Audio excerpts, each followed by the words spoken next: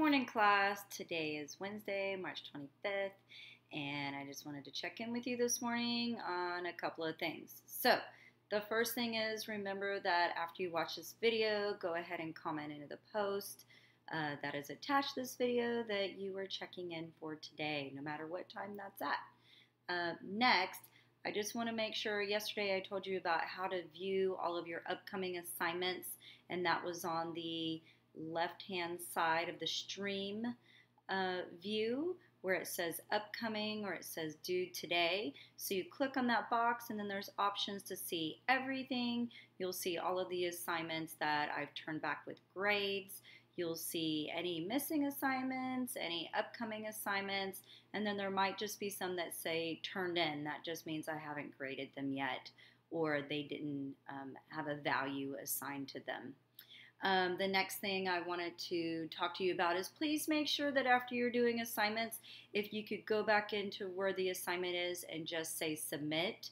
At this point, we should just be filling out any of the forms that have been provided to you through the classroom, whether that be a Google document or a Google Slides document, or even now with the math form.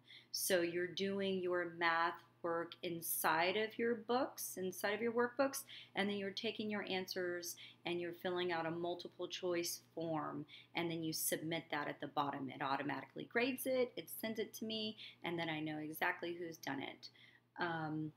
So yes, just make sure you use the forms that are provided. We're trying to move away from uploading any pictures unless you're turning in old assignments. So speaking of old assignments, if there's things that you haven't turned in yet, you just ran out of time, I'm still accepting those. So please go back and look at anything missing and please still turn those in. I'm going to give you a few more days to get all of those done, and then I'll assign grades for those. And then lastly, you have a new writing assignment, and it is the Great Depression research assignment. So this goes with the Bud Not Buddy newspaper. We're not doing the newspaper yet. We have to do the research. So please look at the document that we put together there. There's a list of websites for you to do your research on. You just have to kind of hover over each link, and then something will pop up, and then you click on that and it will take you to the research site.